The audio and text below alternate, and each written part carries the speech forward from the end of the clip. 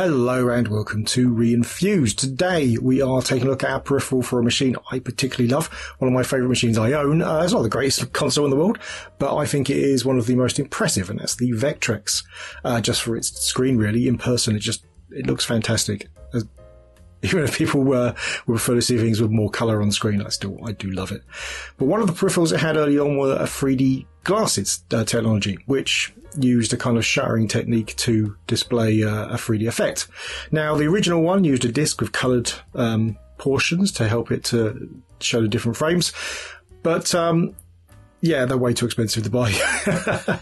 They go for ridiculous amounts of money on eBay and stuff. But you can build an alternative. In fact, you can build almost a replica of the original one using people-view Discman parts, but also you could just use motors and stuff. But that's a little bit complex, and maybe I'll do one further down the line.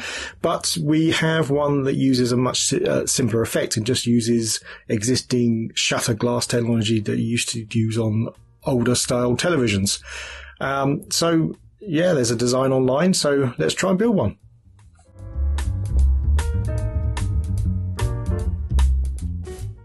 Right, so here we are with a pair of Panasonic, let me read this, TY-ER3D5MA Active Shutter 3D Glasses. Now, the wiki for this project actually mentions the previous model, the 4MA, but I don't think it matters. I think as long as there's active shutter lenses and you can control them, then it should be fine. Hopefully that's all true with this pair.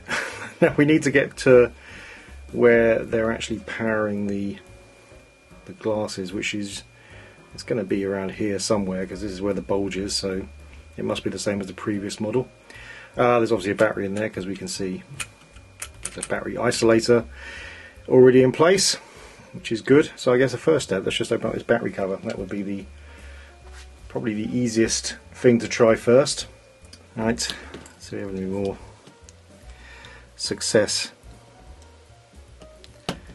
There we go. All right. So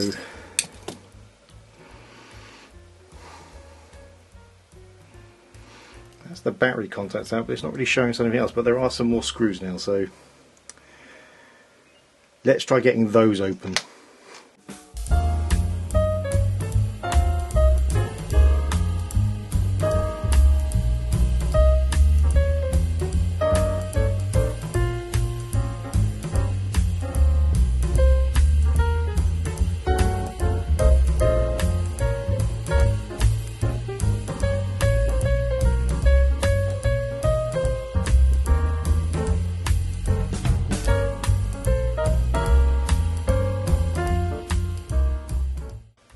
I want to avoid taking the lenses out, but I don't think we're going to be able to. I mean, worst case scenario, we might end up having to buy new ones to do the project, but at least we'll find out the information we need in this set. Right, they're kind of stuck onto the frames using some sealant. There we go. That's the assembly. So we either just stick wires onto there as it is, or we take it off the board and try to connect wires directly to the flat flex. That might be easier actually, because it means that the rest of the circuitry won't be getting in the way. It just, can we solder onto those wires? And I mean, someone's already soldered to it onto the board, so why not?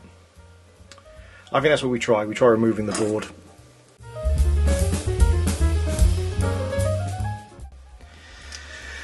Right. So, this whole board was really designed to power this and also to get the signal wirelessly. Obviously, we don't need any of that. So, yeah. So we just really need the lenses. They're the only important part. What we need to do then is to attach wires to each of these. Now, it doesn't matter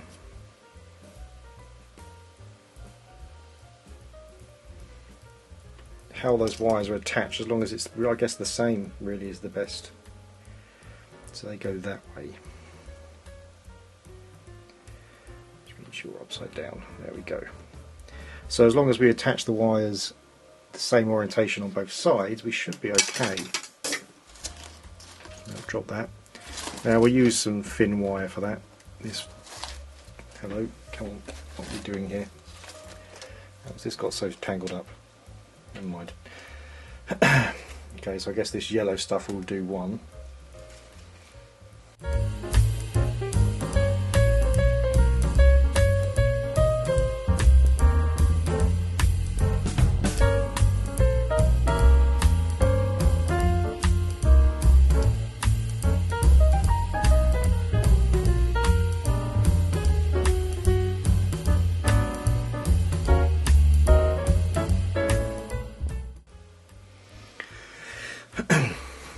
There we go, in theory, that's the hardest part of that done.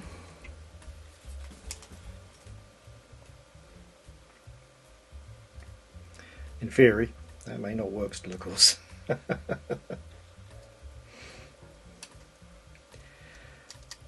so let's put the lenses back in.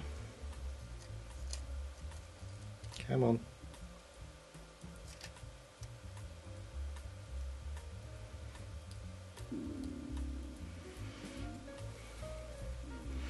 So there we go, and also what we'll do is we will lay them flat and then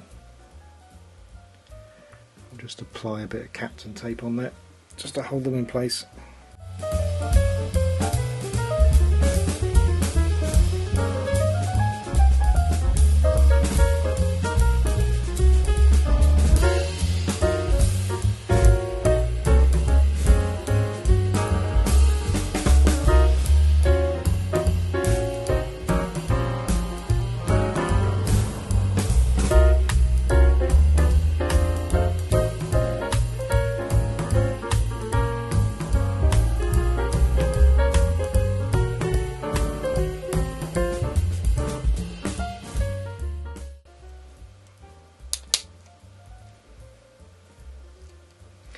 Right, there we go.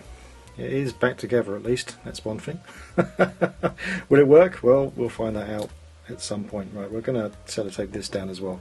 It's not going to look the best obviously, but it's going to be, at least going to mean that this doesn't, well, hopefully rip apart at the first sign of trouble.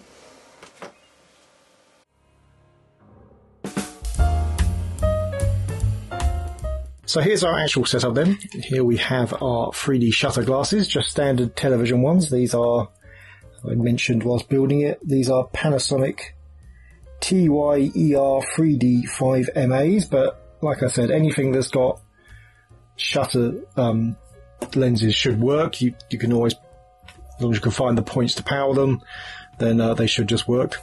Yeah, our board, which is, yeah, a bit of a, yeah, an interesting mess. I think what we'll, if we can get this working properly, it's not working entirely properly yet, I'll get onto that in a second.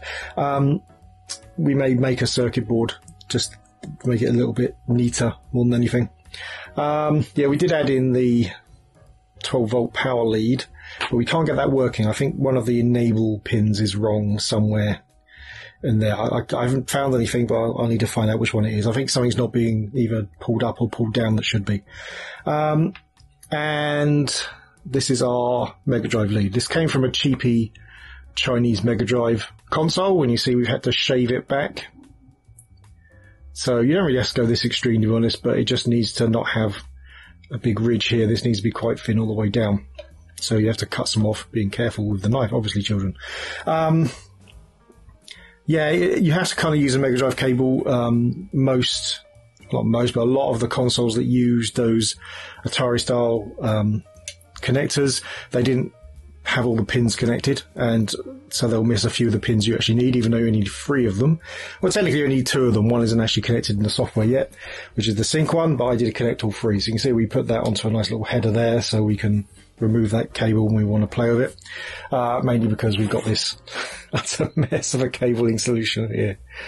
You're going to focus on that camera? Probably not. But anyway, yeah, so it's, you wouldn't cut the wires off because I was considering maybe putting the gamepad back together again, but it's a cheap thing I got off eBay, so it doesn't really matter either way. I might try and do another Vectrex thing with it, who knows. So yeah, keeping it in one piece was I felt a good idea. Yeah, so just buy a cheap Megadrive controller from eBay and just rip that apart. So if we just kind of will focus down on this board a little bit. There you go. So you can see we're using an Arduino Nano here. Obviously any Arduino should do the job as long as you have the digital pins. You only need a few of them. You can always change it in software if you want to use different pins.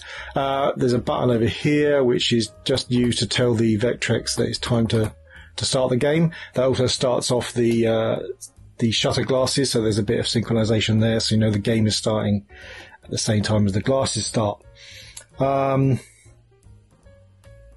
And yeah, there's our little driver chip here. That's kind of really it. Then it's mostly wiring. It's not a terribly complicated circuit. It's just a circuit that's got a lot of connections. So you end up with a lot of wires. I like to try to keep them mostly on the top. So as you can see, whilst there is a little bit of bridging and stuff on the bottom, most of the actual wires are on the top. Now these really thin wires here, I use them just because they're easier to solder onto the lens points. But they are obviously quite delicate as well, and they're just a mess because they're huge. I did them quite long. I don't know why, because I ended up doing the Megadrive cable quite long, so this could technically just be sellotaped to the glasses and it would stay there. For now I'm powering this using the Arduino's 5 volts. I could also power it from the 5 volts I think the Vectrex sends out, pretty sure. But yeah, obviously the ideal is to power it using the actual driver chip. But until I can work out what's not being pulled out or pulled up, I won't be doing that. But it does kind of work, which I will now show you. Right, so here we are by the Vectrex. Now, first of all, what we'll do is we'll turn the Vectrex on, obviously. Again, the biggest crime with the Vectrex is you really cannot give it full justice on a video. The lines just don't pop as much as they do in real life. But we'll turn her on. Now you can see the glasses just in the front there, and they're doing nothing, obviously. This low narrow escape. Now what it'll do is go blank and do nothing. So it's waiting for input from the actual controller, but we have our button. What our button should do is two things. It should start the game, and there we go, and you can see the glasses are also flickering. Now, I can't really show you 3D effects, but I can kind of lift the glasses up to give you an idea of what it's trying to achieve. You can see the kind of the flickering. It won't work, obviously, for people looking for a camera, but you can kind of get an idea of what it's trying to achieve. And you can kind of see stuff is a little bit limited. The flickering isn't quite as much when you're looking through the lenses. And that's that. And it works okay. It really does. It's I doubt it's as effective as the original glasses, plus you don't get the kind of weird colour wheel thing which added some splash of colour to it as well, but it does kind of work, and it's pretty impressive for a free GitHub project as well. Obviously links to it will be underneath, but yeah, it's well worth picking up and playing with if you've got a Vectrex, and it's not a bad project to put together either, if perhaps a tiny bit frustrating occasionally. Right, on that note, let's go, let's finish up the video. And there we have it, just a fun little video, just to show a fun little project. Yeah, if you have got a Vectrex, then you include the links to the GitHub down below. It's well worth making it. It doesn't take much, and it's a fun project. I think probably if you get it right, like whatever I've done wrong, I will work that one out.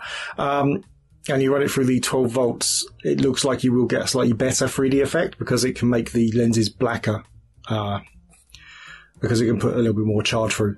So, yeah, it may make it better, but it's still quite effective as it is, considering there's two. So I think, yeah, it's a good one. And maybe I'll build one of the exact replicas of the actual 3D images glasses with the dial and disc and stuff with colours on it.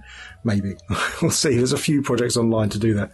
So we might do that. But yeah, I hope you enjoyed it. Again, just a very simple video. Just kind of we've been doing some like heavy duty refurbishments on multiple machines.